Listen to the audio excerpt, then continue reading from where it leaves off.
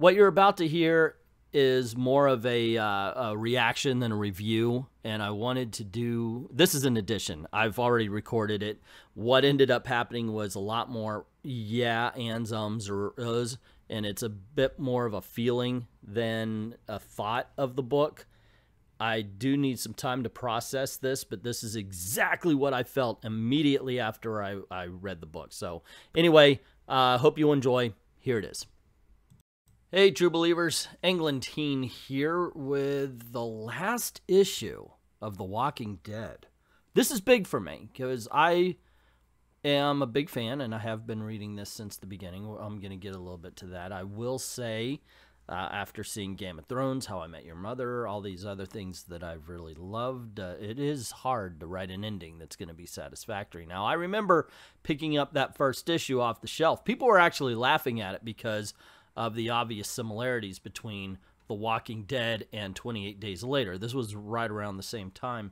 Those two were released right around the same time, and oh my gosh, people are just fester to try to tell you how much similar they were. Oh my gosh, I can't believe it. Yeah, seriously. But I gave it a try because I'm a zombie movie fan, and at the time, zombies weren't really something that were being explored. Try to imagine that world, ladies and gentlemen.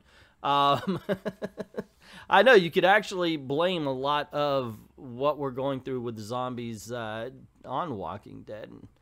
It's a lot different. So, like I said, I guess it's hard to do an ending. I don't know how I feel about this one.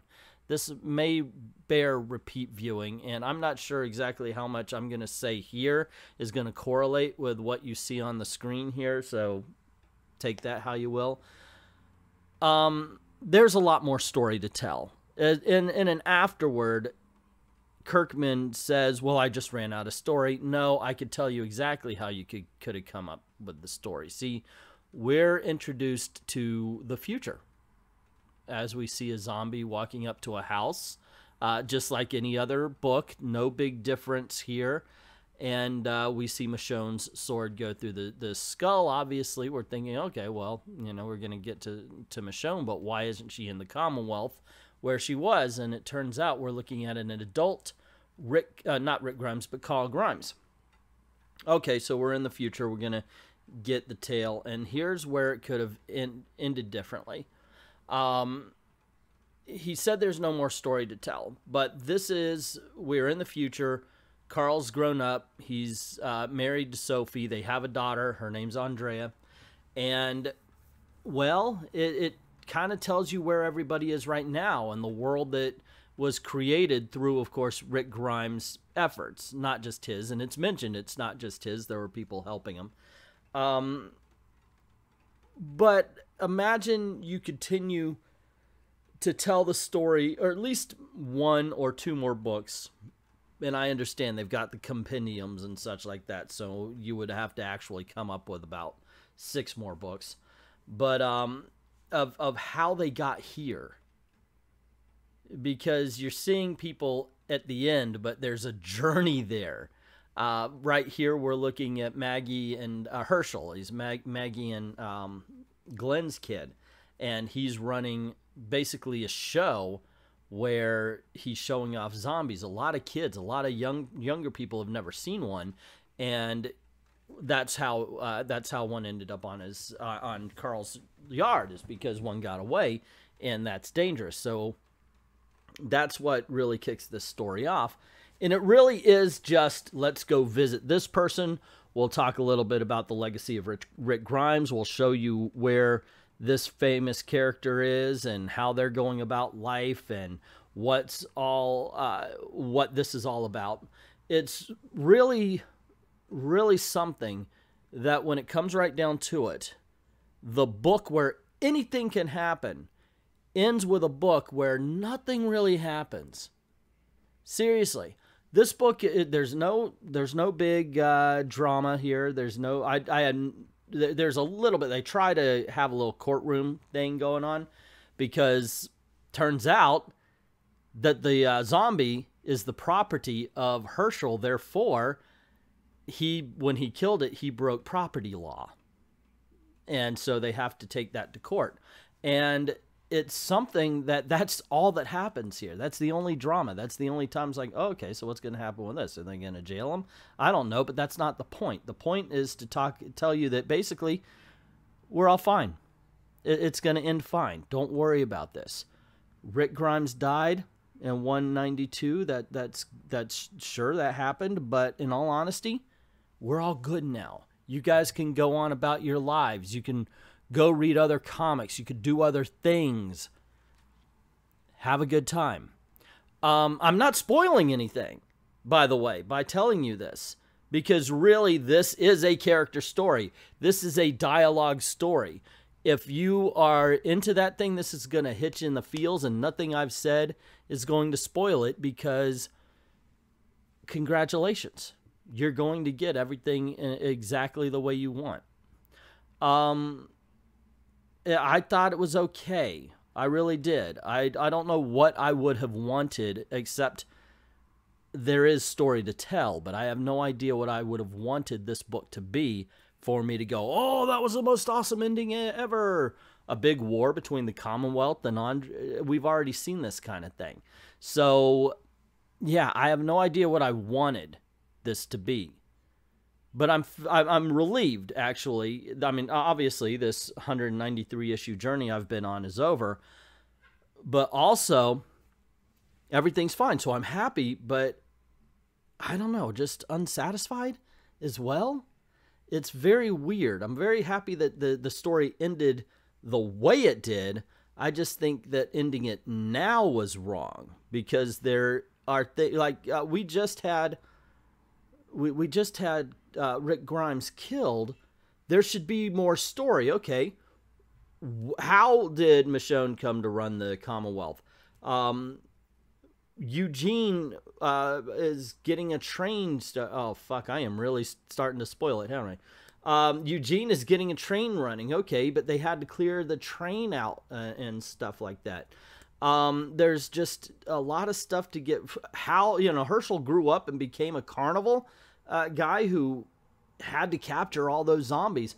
There are stories to be told here. Where's Negan? That kind of stuff. So, I don't know. Like I said, I love the way this story ended. I just think when it ended is a little weird. And I blame the compendiums, which he says are his most popular format. People love the compendiums more than the trade paperbacks and the single issues.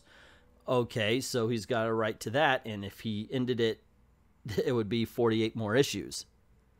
So what do you do there? That's if you're going 6 issues a story, even if he goes, that's, well, I can't do math right now. It's 8 more. It's 8 more books.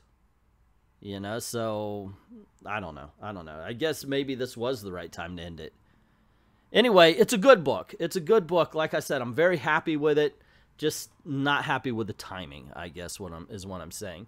And like I said, maybe with watching the things that I love end with questionable endings, I could take it.